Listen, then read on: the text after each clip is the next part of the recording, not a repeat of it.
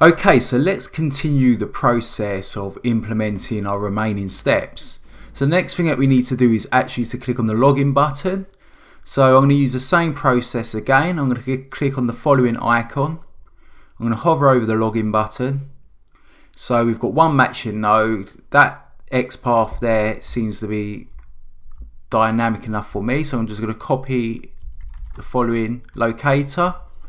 I'm going to go back inside this specific method that requires a user to click on the login button. I'm going to remove the system.out.println. Then I'm going to call driver.findElement by XPath, so the same process again. This time we need to actually click on the login button. Okay, so when we log into our account, so if I just fill the text fields with the email address, and in the password text field with the actual password, if I click on the login button, we need to now add an assertion to validate whether, let's say, a specific element, when we log into our account, we need a unique element or something on the page so we know that we've logged in successfully.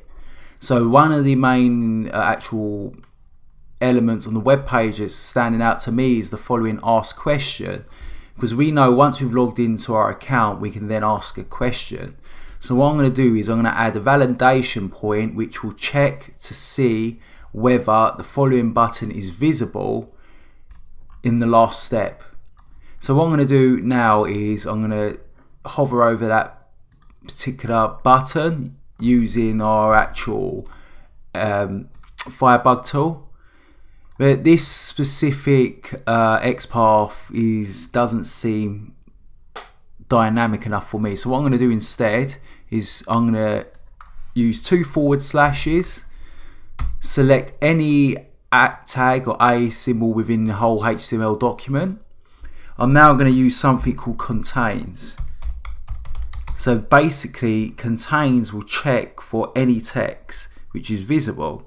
So what I need to do now is go text, and then I'm going to go following. I'm going to copy the following text here. Okay, let me go back, sorry. So let me do that again. So 2 forward slashes, then we need to use contains. Now we need to say that we want to locate text within that particular button. Now I'm going to copy and paste or type manually the actual text inside that particular button.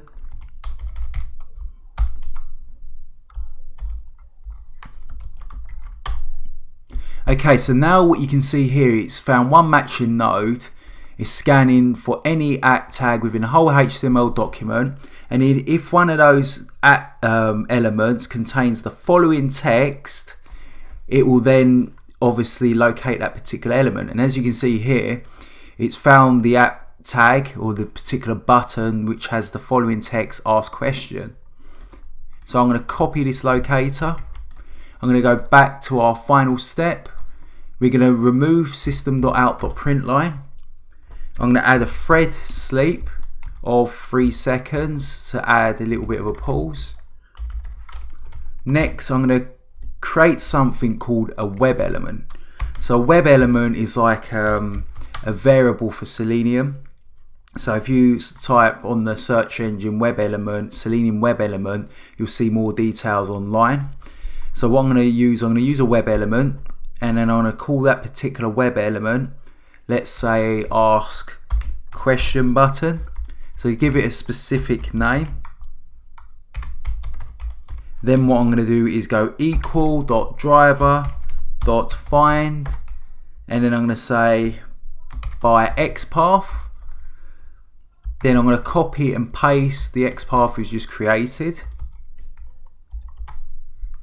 Okay, so now what I'm going to do is use an assertion, but before we use the particular assertion, we need to import the web element. So we hover over, click import. Now I'm going to use an assertion, so I'm going to go assert dot And then I'm going to say assert, I want to use assert equals.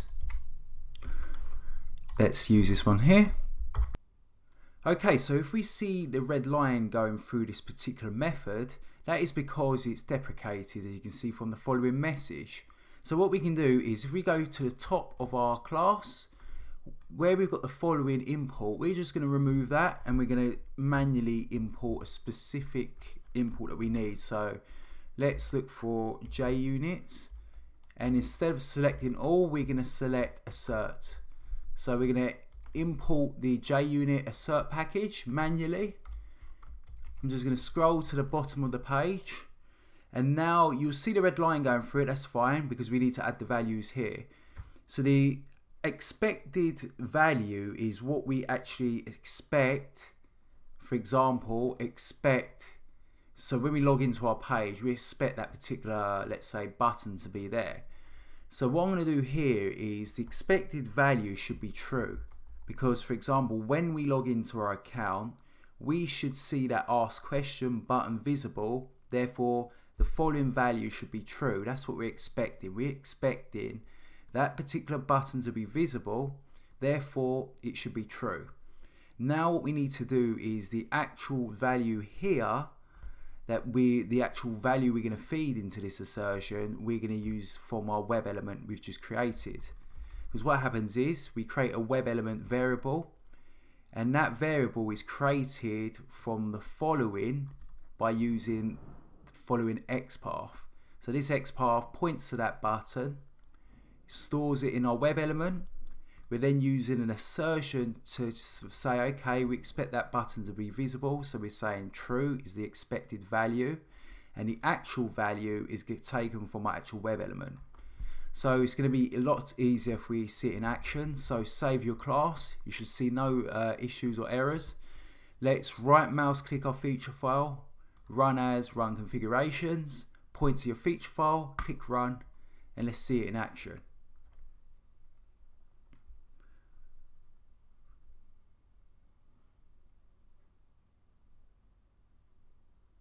Okay, so it's clicked on the login button. It's going to enter username and password. We've successfully logged into our account, and as you can see, the ask question button is visible. Okay, we got a slight error. Let's see what the actual error is. Expected true, but was the following here. So let's have a look to see what specific message we got. Okay, so what we need to do here is I've missed out a particular method that we need to use to our assertion. So where we've got our web element, we've created our web element object or variable. If we click dot or press type dot, you'll see a list of methods which are available. So what we need to use is we're going to use something called get displayed. Or sorry, not get displayed, is displayed. And that is a Boolean value. So now this will be a Boolean value. So just save that class. Let's run it again.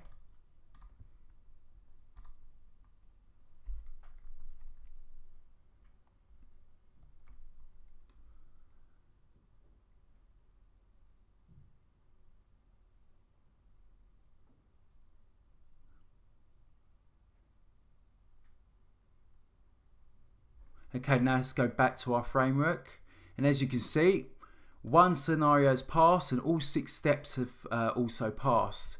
So let's see how can we actually validate whether this assertion is working correctly. So let's actually change this particular XPath. So let's type 555, save the class, let's run it one more time.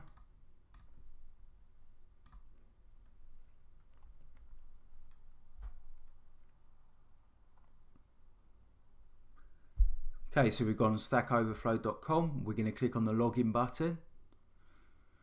It's going to enter an email address, password, click login. Now this is the validation point which should fail because we've altered the XPath.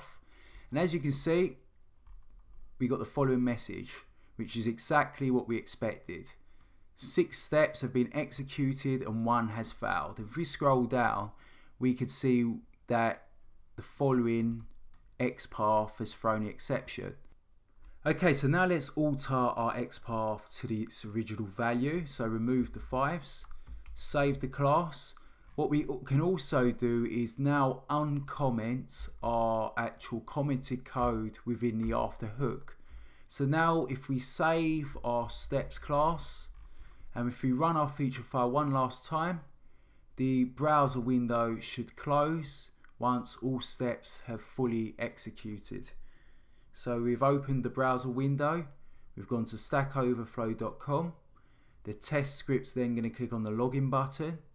It's going to provide an email address and password, click on the login button, then it validates the ask questions button is visible, and then it's closing the browser.